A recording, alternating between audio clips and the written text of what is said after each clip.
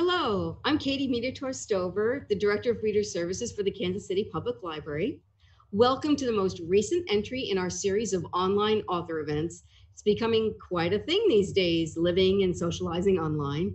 And like many of you, there are things I miss about in-person author events here at the library. I miss getting to chat with the guests before the event.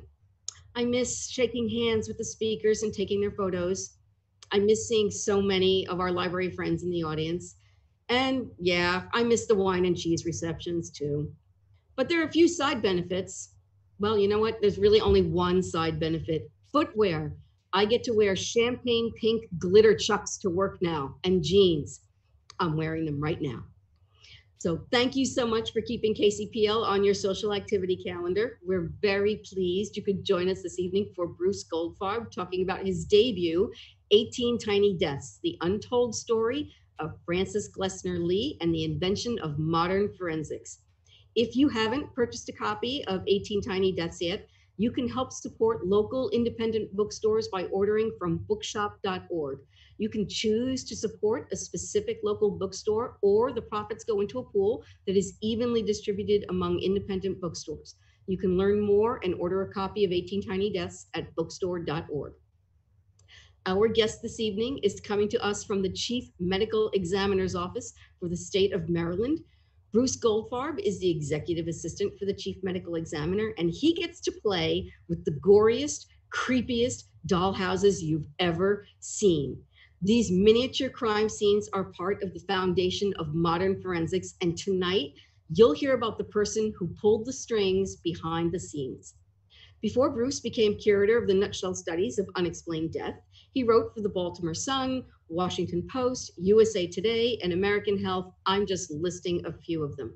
Tonight, Bruce sits down with us to talk about Francis Glessner Lee, the woman who devoted her fortune and much of her life to the creation of a 20th century science, modern forensics. Bruce, how did a grandmother without a college degree come to establish Harvard University's Department of Legal Medicine? And how do those tiny crime scenes fit in? Hi, Katie. How are you? It's really nice. This is so awesome. Thank you for having me here. It's such a thrill, and I'm talking about one of my favorite subjects ever. How did she establish the field of forensic science? By the force of her personality and spending a lot of money. But she was, genuinely the mother of forensic science. She was a really pivotal figure and an agent of change in the mid 20th century. And a lot of everything that we've come to know in a CSI type crime scene investigation is attributable to Francis Glessner Lee and the program that she established at Harvard University. What is it about her childhood that led her down this path? Well, she had a remarkable upbringing. Her parents were quite wealthy. I think we have some pictures, but she grew up in Chicago, born in 1878. Her dad owned an agricultural machinery company that became part of International Harvesters. So they were really quite wealthy. This is her playhouse that was they had a summer getaway in the White Mountains of New Hampshire.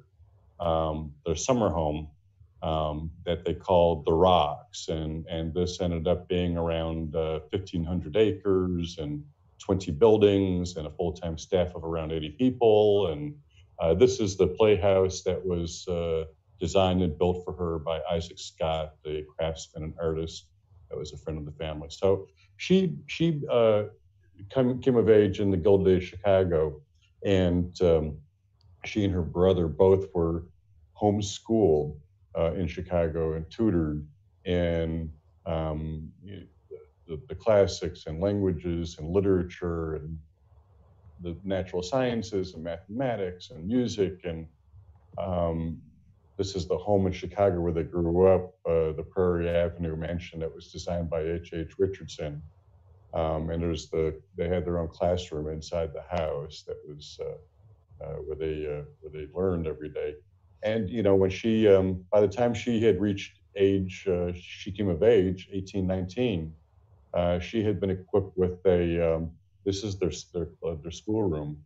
The previous picture is her mom and dad. But she had been equipped with an extraordinary education, and she was a voracious reader, and she spoke many languages, and both she and her brother, musicians and skilled in arts and all these things. So, I think that unfortunately, for a woman of affluence at that time, there weren't a lot of career paths. She wasn't expected to work outside the house. There weren't a whole lot of jobs for women as it was, some household staff or clerical or that sort of thing. But, there weren't a lot of women in the professions. And I think that she felt really not challenged enough. And I think that she felt unfulfilled ultimately. Could she have gone into a profession or gone to college if she wanted to? She could have. Yes, she could have. Certainly, she was strong-headed enough and determined enough that she could have done anything that she wanted to. She could have gone to medical school. You read online that she said that she would have liked to have been a doctor or a nurse or something like that. But the fact is that even she said herself, there's only one thing that she wanted, and that was to attend Harvard Medical School. And it was Harvard or nothing. Everybody, all the people who were important in her life went to Harvard. Her brother, George Burgess McGrath, H.H. Richardson, her husband, Blewett Lee, they're all Harvard men. And it was Harvard or nothing. And unfortunately, Harvard didn't admit women as students until 1945. So that was out. But she had a relationship with Harvard anyway, aside from friends and her brother attending Harvard. She really had an affection for this school that she could never attend. She did, and that was a very complicated relationship that she had through her introduction to forensic science, or what was then called legal medicine, was through a family friend, a doctor who went to Harvard Medical School by the name of George Burgess McGrath. And McGrath was a pathologist who was appointed medical examiner for Suffolk County, Massachusetts, which includes most of Boston. And Francis began financially supporting McGrath's work at Harvard and the lectures that he was doing. And she started doing that in 1931. So she became very close with McGrath, and she was married. Was there any suspicion that they were carrying on some sort of affair, or what is it about McGrath that made her spark intellectually? I've read a lot of correspondence and things between them, and I've read a lot of Francis Glessner Lee talking about Dr. McGrath, personal correspondence and these sorts of things. And the overall sense that I get out of this, and although I couldn't say so in the book, I believe that George Burgess McGrath was probably gay. I don't think that there was any romantic relationship between them. I think that they were quite affectionate. She cared for him deeply. They're very close friends. But even in private, they never. Some of the stuff is almost borderline flirtatious. But there's no evidence that it was anything other than an affectionate, close friendship. And even in private, they never used terms of endearment. That he was always Dr. McGrath to her, and she was always Mrs. G. Lee to him. And I don't think that she never expressed any romantic interest in really in him or anybody else for that matter in her life. I think that they were both very comfortable with each other. And I've known people, and maybe you've known people um, who are you see some people and they seem so comfortable and close with one another, and you kind of, are they a couple or are they, or And I think it may have been something like that, where they were just very, very, very good friends, but not in a romantic way. Can you talk a little bit? I could be wrong. I could be wrong. My impression. I could be wrong. Can you talk a little bit about how McGrath got Francis interested in medical examination in the coroner, in legal medicine, in legal medicine? The actual anecdote, what happened that flipped her switch? Yeah. That story. McGrath and Francis, which is, finding that morsel, the story that I'm going to tell, was to me one of the greatest things and one of the most surprising, unexpected things in the whole project. That just absolutely delighted me. And just made everything just so perfect. People always wondered, was she avenging somebody's murder? Was she seeking justice or something like that? And no, it's even weirder, and it's even better than that. But in 1929, Francis Glessner Lee had to have some medical treatment, and so she was hospitalized in Boston, Massachusetts. As it happened, so was Dr. McGrath. He had cellulitis in both hands, which is a very serious condition, and just a bad inflammation. It could result in amputation. It's really quite serious. And so they spent an extended period of time convalescing at this facility, their private facility called Phillips House. And over the summer of 1929, Frances was pretty much in a low point in her life. She had been running an antique shop with her daughter, which had closed when her daughter got married. Her brother had just died, her only sibling. And she was having these medical problems. And she was just in a really, really dark place at the time. And that summer, she's spending time with George Burgess McGrath, and probably one of the, her oldest friends that existed, that she'd known since she was a teenager. They went to the 1893 World's Fair together, the exhibition in Chicago. And they're spending time in the summer of 1929. And they're talking about all kinds of stuff. They have hours and hours and hours to kill. And he told her about the coroner system and medical examiners and explained all this and what he was doing. He talked about his work, which she found endlessly fascinating. He was involved in all these cases, the 1919 molasses disaster and the Cyclone Vanzetti case and these sorts of things. So he was just an amazing storyteller. But what actually got her going, weirdly enough, is they're sitting there and talking one day, and McGrath says this offhand thing. He just remarks. He said, I've always thought that the organs of the human body are the most decorative objects in the world and are really worthy of, being depicted and treated as art and being hung in maybe a doctor's office or something like that. And she goes, ding, that's a really cool idea. And she went on this extraordinary journey, and she spent years, she said years and years and years, going to libraries and learning about ancient cultures and burial practices and the theories of color and gems and botany and anatomy and physiology and all these things. And she ended up writing a manuscript around 400 pages long to prove that Dr. McGrath was correct, that the internal organs of the human body are beautiful.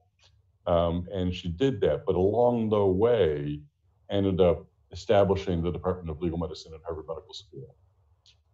But what got everything going and changed the course of her life was this little offhand remark about the beauty of the internal organs of the human body.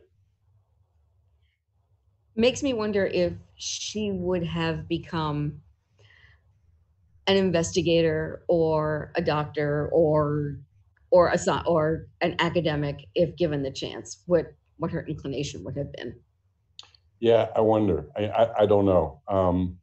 She could have, had she had the opportunity, would she have gone to medical school? And if she did, would she have done, I mean, maybe she would have done great things, but she wouldn't have done what she did. We wouldn't have legal medicine. I don't think things would have happened the way they did unless they happened the way they did. She had a pretty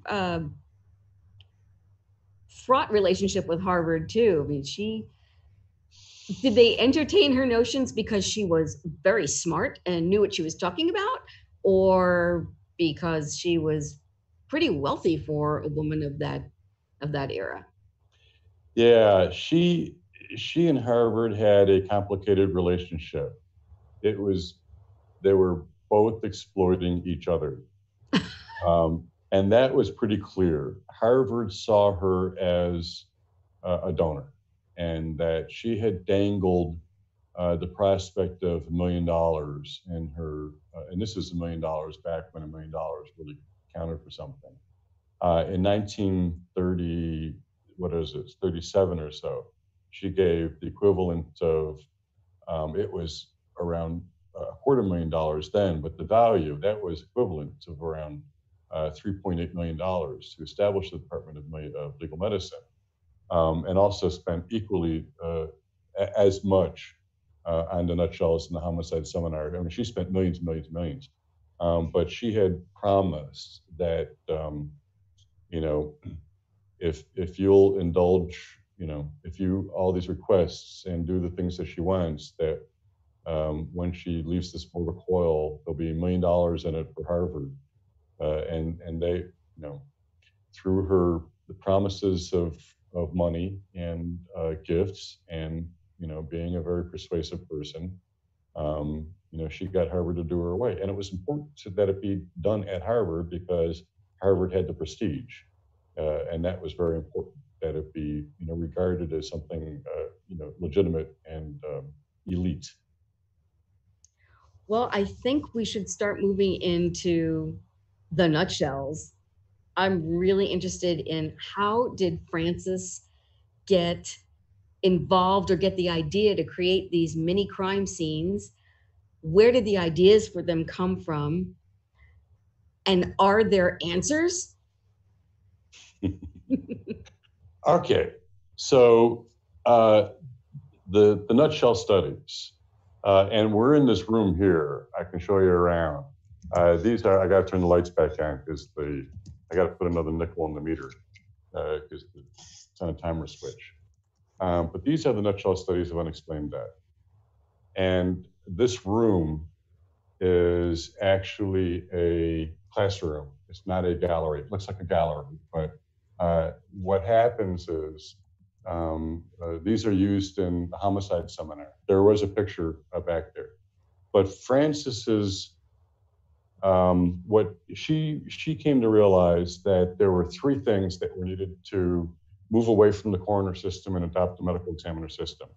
And the one thing you have to do is to address the manpower. You need to train doctors to be medical examiners, train them in forensic pathology. So she established this program at Harvard Medical School.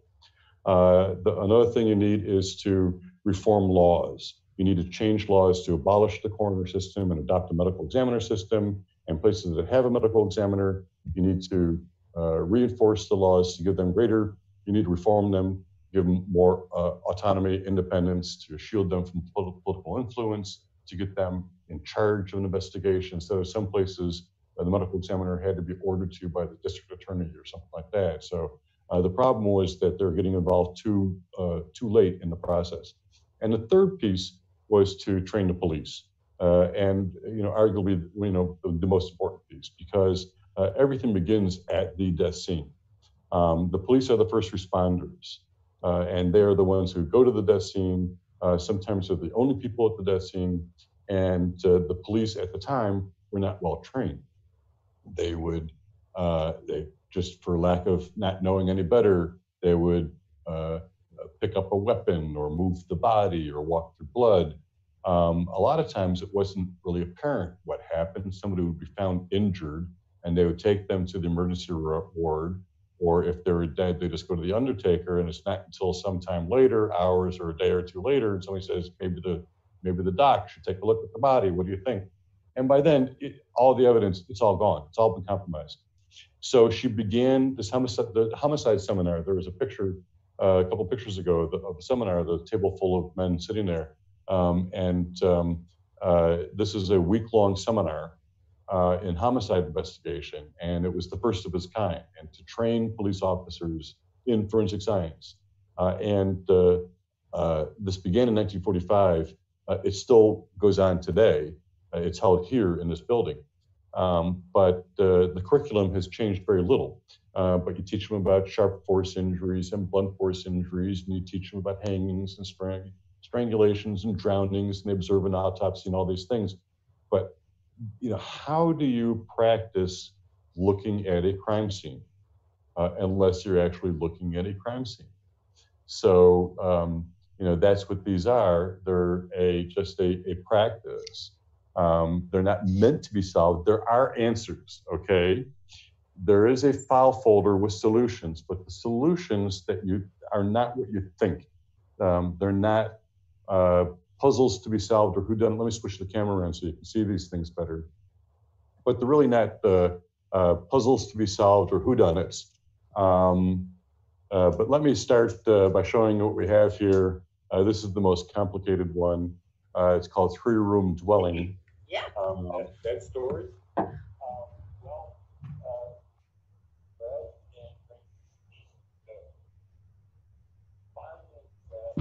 Going on?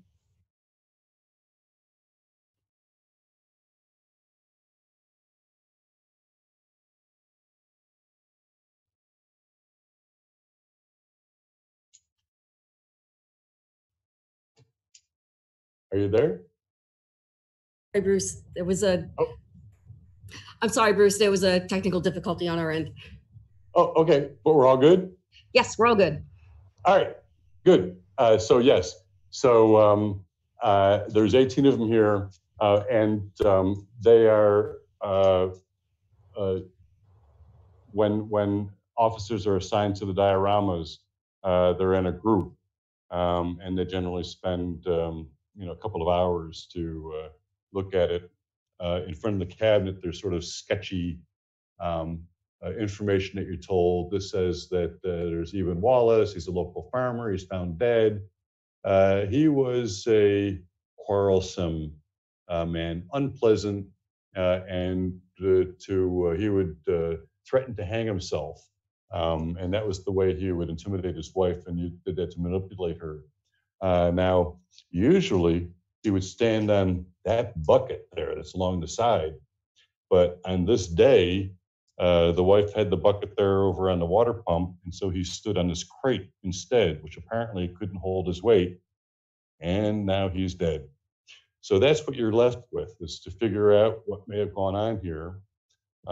Sometimes things aren't as simple as they seem, sometimes they are. This one is called, I didn't bring my key with me, I could have opened the cabinets, but I can turn out this light, they look better. This is called living room.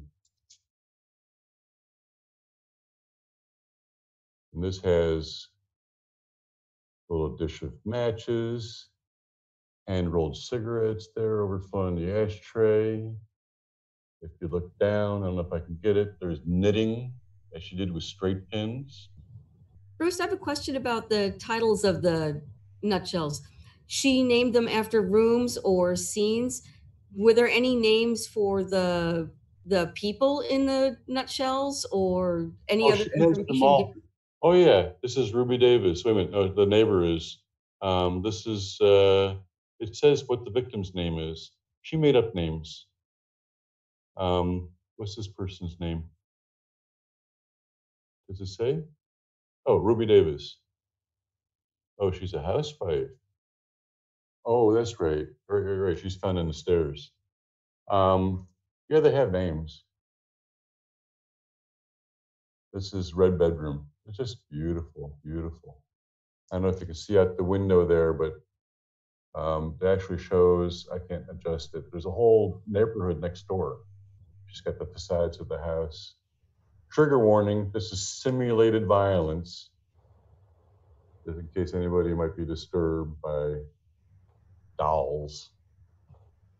This one is called Saloon and Jail. And this guy is found here in front of a bar. Harvard has what it takes, but he's dead here in front of a bar. There's a banana peel, I like that. There's also a brick over there. He may have been in there, but the next morning he's found here in jail. Poor guy. Bruce, can you talk a little bit about the materials Francis would use? Because she didn't skimp on any of the creation of these nutshells. She was very detail-oriented. She was very resourceful. And the amazing thing is the bulk of these were done between 1943 and 1948. So it was during wartime. This one is just beautiful.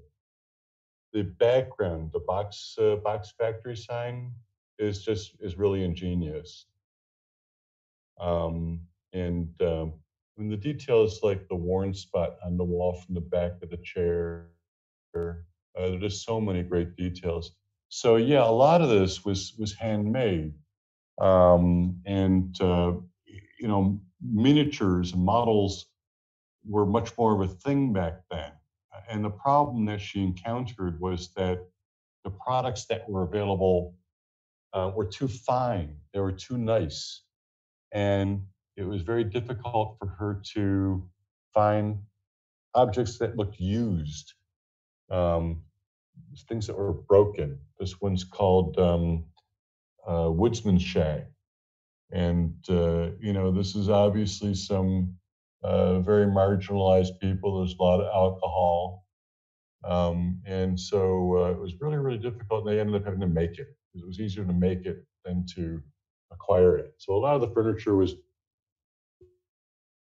purchased. She did some putty. She used experts for various parts of it. So she had a carpenter doing the framing. Some of the, like that pitcher and the bowl, that was acquired. You just would buy that. But a lot of it had to be made. This is all this correspondence written, I'm pretty sure, with a cat's whisker, how to get handwriting that small. And it's usually what's done to do that. I don't know if she did it in that case, but so yeah, she would acquire some things. But now all of the figures, for example, none of them are off the shelf. They had to be custom made because she couldn't find all the figures for doll houses had a base, so they stood upright, and they were cartoonish and not realistic. So she had to make these from pieces, and all the clothing, all the fabric, all the detail work. That was her strength. That was her background, was in the needlework. And so she did that herself. This one. Did she have any other assistants making these crime scenes? When you say assistants, all the fabric, I don't see where she purchased any fabric. She purchased items like, I have to turn the light back on for 3-room dwelling. I mean, this is a good example of a whole variety. A lot of things are acquired. The refrigerator is plastic, that phone, that clock is plastic, and the radio on the table settings, all those things are purchased, but the chairs were made. Those are fabricated. Over here on the sink, I wish the cabinet were not here, but you can see here in the sink, that's draining the sink. I don't know if you can see how the appliances are plugged in. But it looks like they have electrical plugs. Now, if you look hanging beneath the sink, way up under the cupboards, there's a sieve with the red handle, and next to it, there's a hand mixer. Do you see it? I don't know if I can zoom in, or can I zoom? Oh, there it is. There, look at that. I can see it. It makes me want to just put my face right up to the camera, and that's not going to make it any closer. Right. Oh, look at the electrical plugs. I mean, they're so nice. the water taps, right? But that hand mixer, that's a charm bracelet charm. That's made out of gold. Oh my goodness. I know. Yeah. So just to have a little doodad, one little doodad hanging beneath there, that's a charm bracelet charm. On top of the stove. Whoops, what did I do? Wow. Does that look familiar? That's a Monopoly piece. That is. Yeah. Do not pass go. She That's really means it. Yeah. So there's that. What was the other thing that was really amusing in here? Trying to think. Oh, the newspaper. Oh, yeah. Okay. Right. So she had these newspapers made.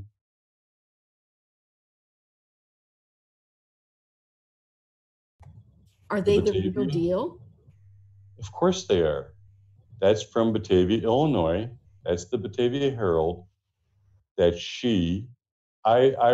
the lengths that she went to just to find the paper to print this on, because it can't be newsprint. Newsprint crumbles. It can't be regular paper because it's too thick and not plausible for newspaper. So she had to find something that was thin that would not crumble and fade, and she did. She found it. It's sort of like an onion skin, but it's not coated. But it's a very thin paper, and she wrote to the newspapers. It's an actual front page of the paper that she had photographically reduced and made into a printing block for a single impression. That was it. Just to have one little thing that's there in the room, just as, trash on the floor. Had to have it.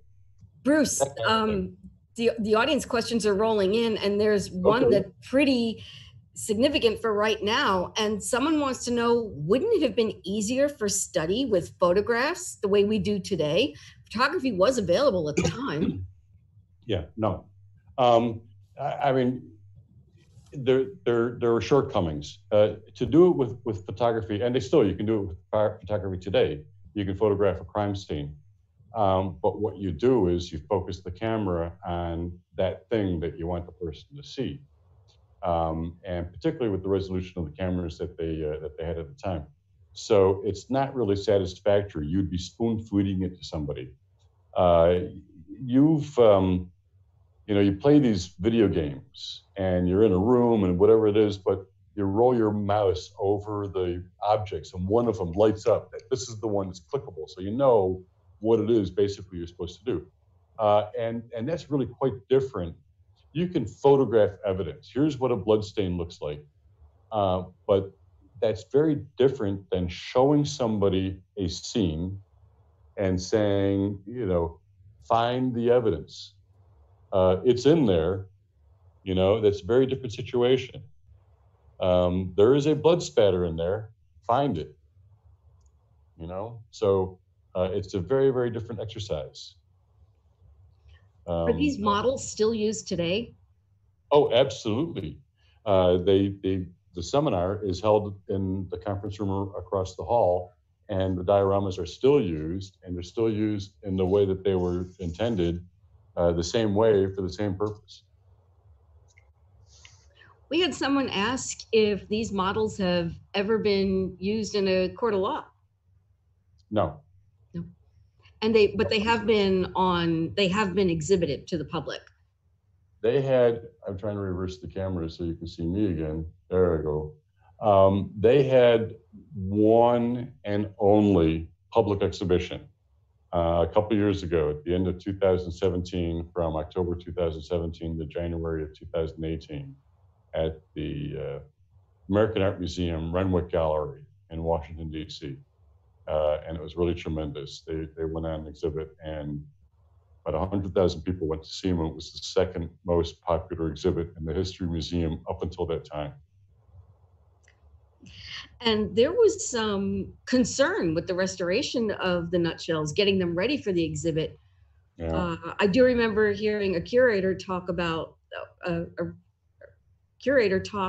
that she couldn't be sure what she could repair or replace, or what had been moved maybe over the Yeah. years, because Yeah.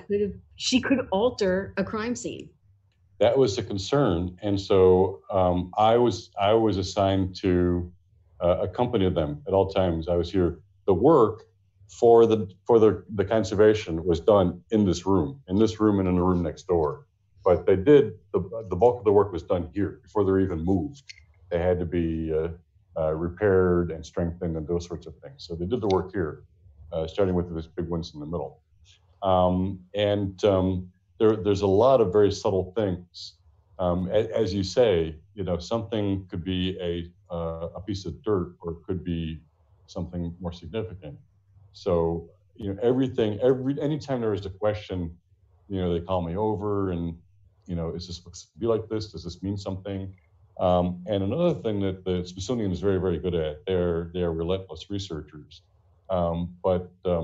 They found every photo of the dioramas that existed.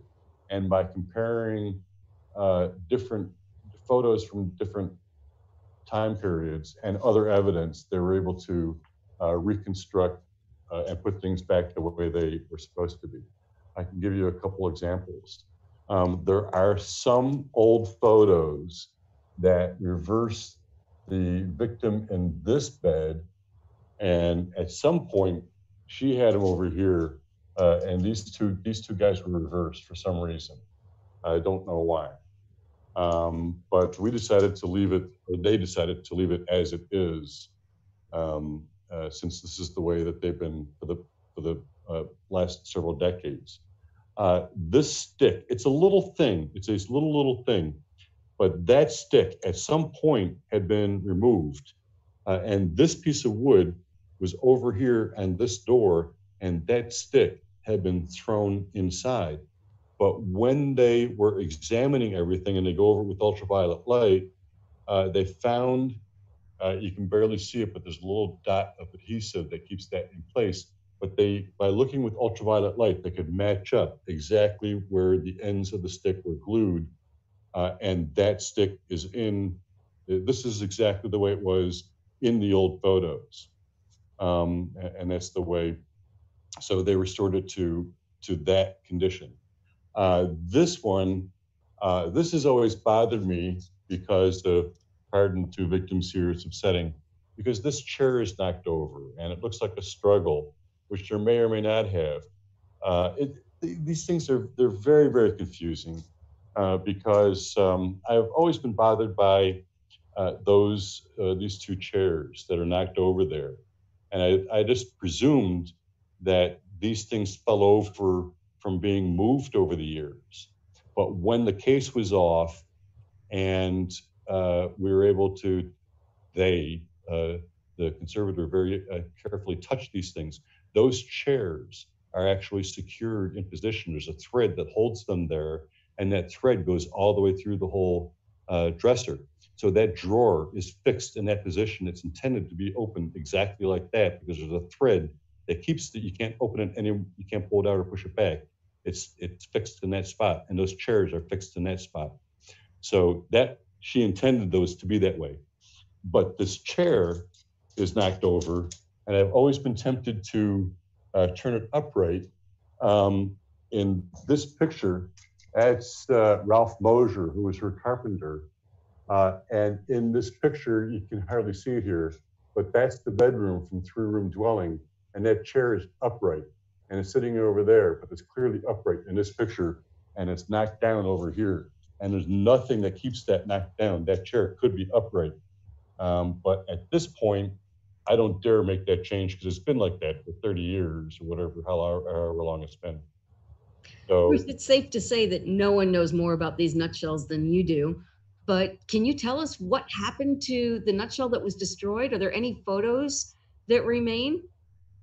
no photos that remain. That's I don't know. There were 19 that were here, and there was one called Two Rooms, and there was a gentleman who's in his living room. Was he cleaning a gun? He was doing something.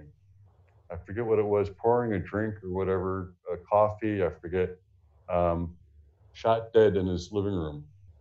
So there is a before and an after. There's a photo with him before he's shot, and then there's a photo of him after a police officer has arrived and helpfully helped his wife place him on the couch instead of picking him up off the floor, move the body. And there's 30 differences between the before and the after. You're supposed to identify all these things. And I've heard variously that it may have gotten crushed or damaged. Something very bad happened to it. Why the pieces were not kept, I don't know. But when they were housed here from 1968, everything that was in that building, that's the old building, anything that was in that building would be here. I have very, very thoroughly searched. And there's no trace of it. There's no trace of it or any photos or any other evidence that it was ever here. So that was 2 chiefs ago. Nobody who was around then, there's nobody to ask, nobody way to find out what happened or anything like that. We've had a request from the audience. Could you walk us through one of the scenes and show us how it might be used to solve a crime? No, can't give you the answers. But I'll walk you through one, okay? Test us. You can test us. Yeah. I really don't want to give away too much because these things are used for teaching purposes. But I wish I had my key with me. But this one, first of all, here's what it says. It's called Living Room. And it's reported to Nuttall Laboratories, Friday, May 22nd, 1941. Mrs. Ruby Davis, a housewife, was discovered dead on the stairs by her husband, Reginald Davis. Mr. Davis was questioned and gave the following statement. He and his wife had spent the previous evening, Thursday, May 21st, 1941, quietly at home. His wife had gone upstairs to bed shortly before he had. This morning, he awoke a little before 5 o'clock to find that his wife was not beside him in bed. After waiting a while, he got up to see where she was and found her dead body on the stairs. He at once called the family physician who, upon his arrival, immediately notified the police. The model shows the premises just before the arrival of the family physician. All right, so that's what he says. And let me turn the light out so you can see this clearly. So that's what he says.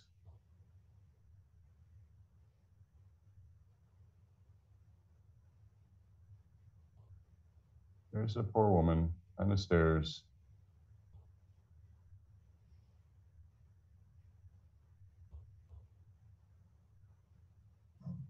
So we're looking for clues. Okay, audience, we're looking for clues. Or anything. And what does that say anything to you? I mean, what? Not just clues, but sort of state of mind and who these people are. When I look at that corner, when I look at that overflowing ashtray. Those are cigarette butts on the side table, aren't they? Yeah, they are. And the newspaper is just it's a jumbled mess. One thing just occurred to me. It just dawned on me. If I did that at home, what would my wife say? Oh, yeah. So we're thinking about psychology too at the same time. It just dawned on me. That's a slobby thing. I mean, the house is very neat, really very neat and tidy. Right? If I was sitting there, first of all, it always looked like desperation to me. I mean, I don't know, just the whole scene with the overflowing ashtray. But that to me, it just bothers me. For one, it's overflowing. It looks like somebody sat there a long time and just, cigarette after cigarette after cigarette after cigarette. But it just dawned on me, a guy would not do that unless he was certain that nobody's going to yell at them for doing that. I wonder. I don't know. Unless it was a tense situation that made that person smoke like that. Oh my gosh, there's a real book on the side table there. Oh yeah. Oh the books open up and they have pages and everything. Yeah. Just like we've had audience question about Francis's children. What? Oh my goodness. No. 18 tiny deaths. What? Where's the, I don't even know where the camera is. What? Oh, look at that. Isn't that adorable? So Francis's children, what about them? Yes. Were you able to interview her children? No, her children are long gone. Her grandchildren. I knew her. Her grandson passed away just a couple of weeks ago. But she has one granddaughter who is surviving, Percy. I've spoken to her. I didn't interview family for the book because they're so far removed, really, from the events of that time. So I was more interested in contemporaneous materials and sources. We had another question about the nutshells. Someone wanted to know, is there any clues in those nutshells that would really give a viewer a close idea to what it is that happened? Sort of a piece of evidence that broke open a case. Yeah, these are not meant to be solved. It's not about, this is an irresistible urge. Irresistible. I showed you this one. It's not about that. Let me show you this one. And this guy, and he's Eben Wallace, and he's hanging here from a rope. And it says here that this is reported in Nutshell Laboratory, Saturday, July 15th, 1939. Eben Wallace, a local farmer, was found dead by his wife, Imelda. Mrs. Imelda Wallace was questioned and gave the following statement. Mr. Wallace was hard to get along with. For some reason, a lot of the men in these dioramas are hard to get along with. I don't know what that's all about. But in any event, he was hard to get along with. When things didn't go the way he wanted, he'd go out to the barn threatening suicide. Mr. Wallace would stand up on a bucket and put a noose around his neck, but she would always manage to persuade him not to do it. On the afternoon of July 14th, around 4 o'clock, they had a dispute, and Mr. Wallace made his usual threats. But she didn't follow him to the barn right away. When she did go to the barn, she found the premises as represented in the model. The bucket usually stood on the corner just inside the barn door, but yesterday she used it and she left it out by the pump. The rope was always kept fastened to the beam the way it was found. It was just part of the regular barn hoist. So he was a manipulative, quarrelsome guy and would threaten her, to take his life if they get less to get his way. And there's the bucket that he usually stood on. But on this day, he stood on that crate, which apparently couldn't hold his weight, or it could have been cut. I don't know. But he fell through it. So, it's not a whole lot of question about, either he did it or his wife did it. It's really, there's not a whole lot of mystery here. It's really, the question is, what's going on here? Is it really what it looks like? Are things making sense? So in the case of this one with the living room, for example, everything has to make sense. In some cases, and this is, I'm not going to even tell you which ones. Some homicides are often staged to look like an accident or a suicide, just to, it's the nature of wanting to cover up a crime. Or suicides are staged to look like an accident or homicide, so somebody collects the insurance money. So some of these are staged, and your task is to see if that the takeaway is really just that things aren't adding up. There's an inconsistency between what you're being told and what you see. So this one, for example, which we were talking about earlier, which is the hideaway, and this Mr.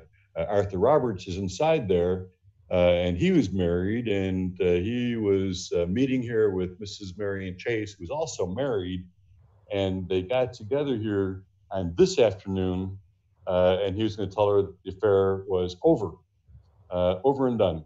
So he's standing at the foot of the bunk bed and goes to reach in his pocket to pick up a cigarette and get his pack of cigarettes, and a cigarette dropped.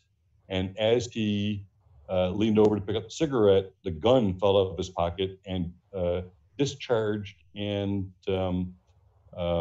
shot him. And so you can see there over his left shoulder, there is a blood stain. So that's what you're left with. So there's only two people here. And really the question is, what happened here? Could she, the girlfriend said that the gun dropped, discharged, killed him, and that's it. However, she picked up the gun, which is a convenient way of explaining why her fingerprints are on it. She picked it up and threw it down and then left the premises. So that's what you're left with. Now, if you spend several hours looking at this, straining your eyes, and I mean hours, you may find projectile. And if you find the projectile, figuring that trajectory will give you your answer. So that's what you're left with. Bruce, back to that one, because there's an interesting fact about that nutshell. Oh, yes. Tell us how that nutshell in particular ties to Francis. Well, this is inspired by the playhouse that was at the Rocks, that was designed and built by Isaac Scott. But that's pretty clearly inspired by her childhood playhouse. But that's pretty cool. Yeah, that's really very nice. Can you tell us what Francis did in her playhouse? That was not just a playhouse kind of facility on her parents' estate. She studied and learned things in there, didn't she? Oh, yeah. Well, she had a playhouse, a 2-room playhouse with a working kitchen. She had a wood stove and actually used the wood stove. It was her job to make the jams and jellies for the family for the season. And she would also make curatives for neighbors when she would accompany the doctors on their rounds. But she'd do full meals and that little wood stove in her kitchen. And in the winter times, her brother and his friends would trudge up to the Rocks in the snow, and they would. Her playhouse was the only building that had any heat in the wintertime, so they would hang out there. But yeah, that playhouse got a lot of use over the years, and I believe it still exists. There it is, that playhouse. And I believe it escaped the fire and is still on the property at the Rocks. Bruce, is it possible for the public to see these miniatures once we can all travel again? Not. You're going to put me on the spot, aren't you? That's an audience question. I am not putting you on the spot. They're not generally open to the public. It's really difficult to accommodate. The dioramas are on Atlas Obscura and those sorts of things, and occasionally we have people who just come in off the street, and it gets really, really difficult to drop things at a moment's notice and to spend another hour in this room and that sort of thing. And it's really, really difficult to accommodate. I do try.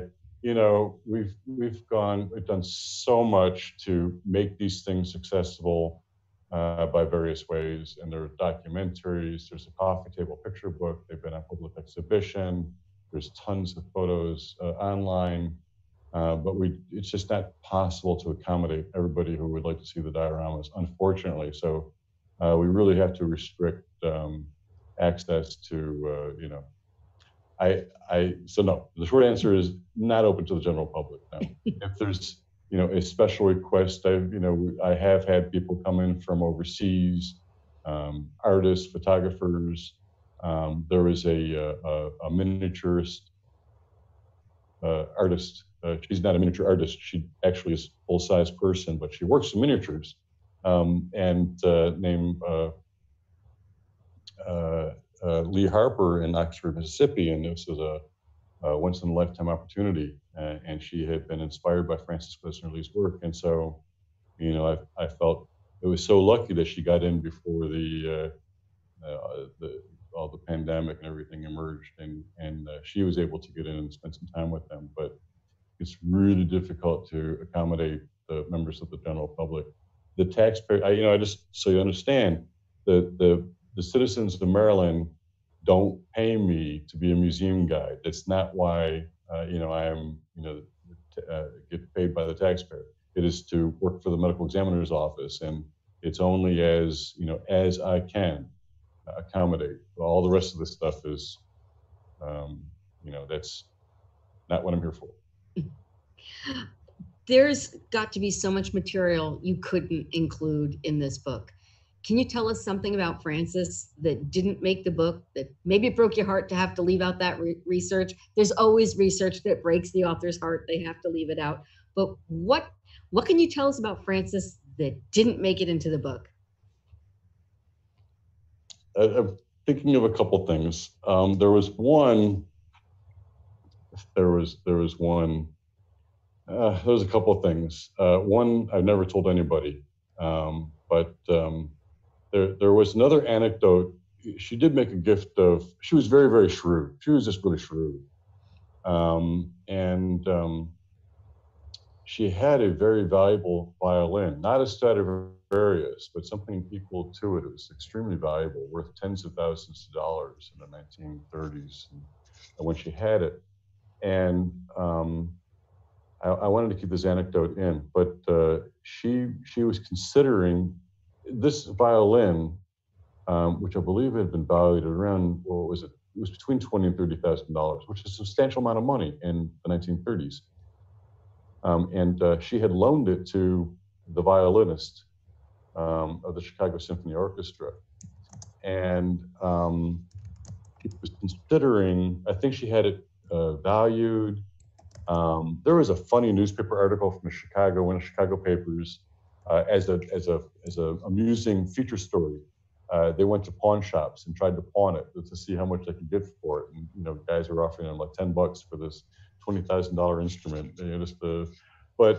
So she approached Harvard and she says, I've got this really valuable violin. I'm just thinking, maybe it could be of interest to Harvard Medical School. And considering giving it to you, but bear in mind that it's being used by a musician with the Chicago Symphony Orchestra, and it's his main instrument, and he really, really depends on it for his performances. But I leave it up to you, and just whatever you think might be best. And Harvard says, yeah, we'll take the violin, sure, yeah, we'll take it. She ended up not giving it to him. But they didn't hesitate a minute, to take this violin, this extraordinary violin, away from a musician who's actually using it, the Chicago Symphony Orchestra. But they thought that it was, with the piano story and things like that, that the essence of her personality and her shrewdness, and I think it was a bit of a manipulation, was sufficient. But I did like that story. The other one, I don't know if I want to get into it.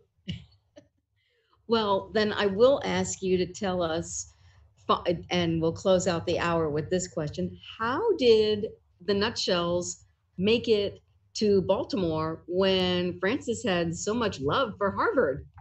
Yeah. When she died in 1962, Harvard Medical School lost all interest in the Department of Legal Medicine, the seminars for police. They especially didn't want to have cops on the Harvard campus. And they could not wait just to wash their hands of the whole thing. And so they pulled the plug on the Department of Legal Medicine, And the person who was the chief medical examiner for the state of Maryland at the time, his name was Dr. Russell Fisher. And Russell Fisher was a graduate. He was a Harvard fellow in legal medicine at Harvard. He was one of their first graduates. And so he was trained at Harvard. And Francis Glessner Lee actually recommended him for the job here in Maryland. They were friends. So he went to Harvard and said, how about we continue the homicide seminar in Baltimore? And they said, great, take them, they're all yours. And they came down here in 1967, and the seminar resumed here in 1968. And now it's called the Francis Glessner Lee Seminar on Homicide Investigation. They have found a lovely home, and they have a curator who really cares about them.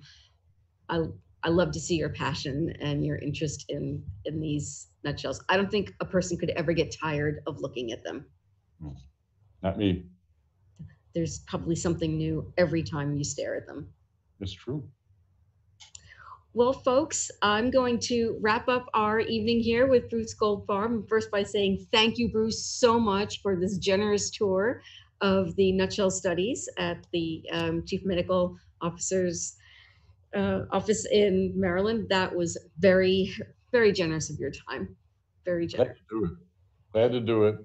Great to talk with you, Katie. All my love to everybody in Kansas City. We're going to get through this, and it's just so nice. I'm looking forward to coming back, and hope to next time in person.